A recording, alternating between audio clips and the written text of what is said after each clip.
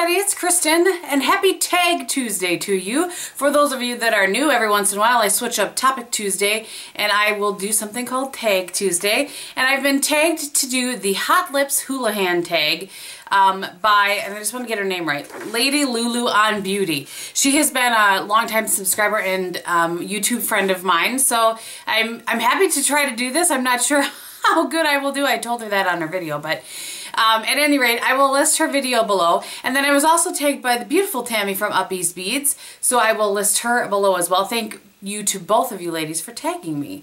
So as I understand it, this tag is, was set up for people that remember MASH and watched MASH and not in syndication. Well, that actually wasn't me, but I'm happy to do this anyway. I think MASH might have been on when I was younger.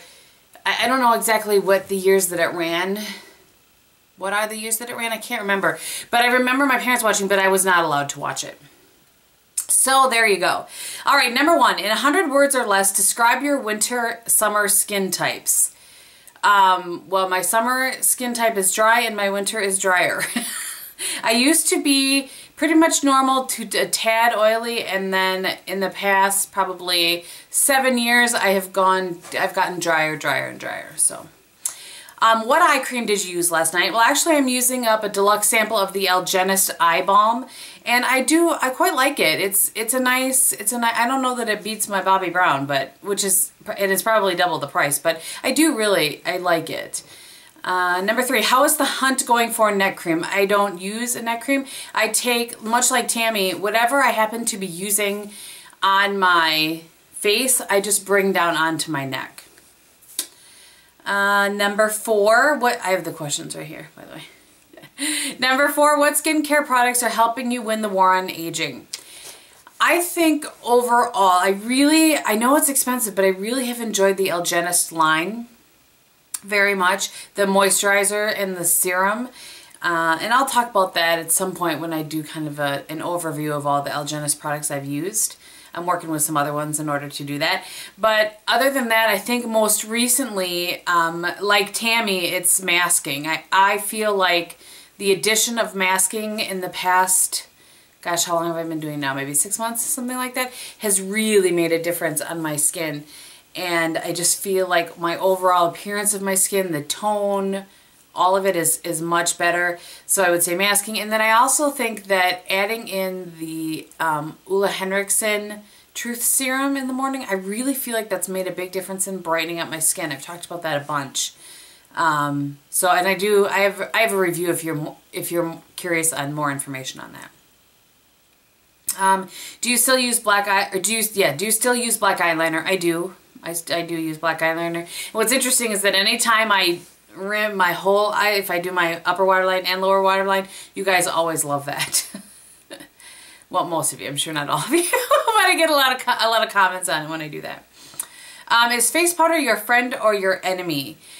I think I'm like Switzerland. Depends on the day. Okay, do you care if blush has sparkle? I don't like sparkle. I don't mind sheen, but I don't like sparkle at all. I actually never really have, so I'm not sure that that's an aging thing or if that's just my personal preference. But any makeup tricks to help you look more youthful? I think the biggest thing that I have learned in the past few years is to kind of move everything up. So your contour, I'm going to look in the mirror so that I make sure I'm pointing in the right place. Your contour start right here. And that's something I probably just learned in the last year. Let's keep that contour up here, blush up a little bit.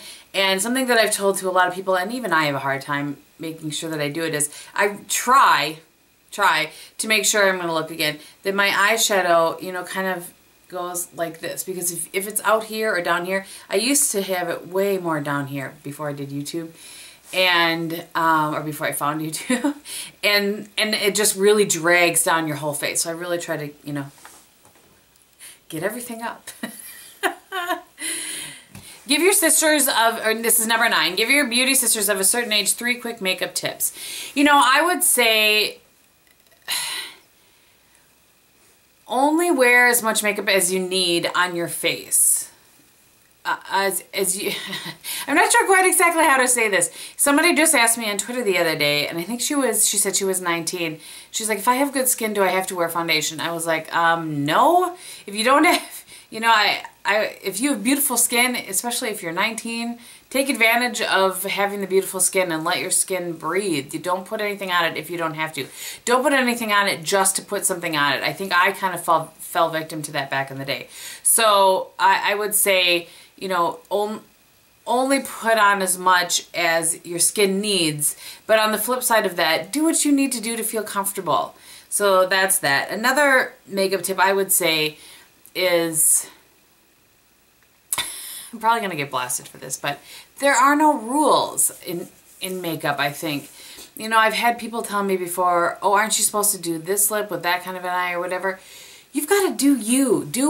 Be you. I wish that I had come into my own in that frame of thinking long time ago. Just be you.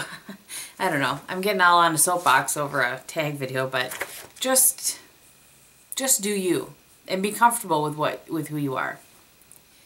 Number 10, moving on. Are you using any weapons of mass destruction on your age spots? I'm not. I don't know that I have age spots so much as I have some acne that I never dealt with when I was younger. In the past couple of years, I kind of get spots here and then they stay dark, but other than that, I don't have any age spots. Does the phrase thinning hair have a special meaning to you?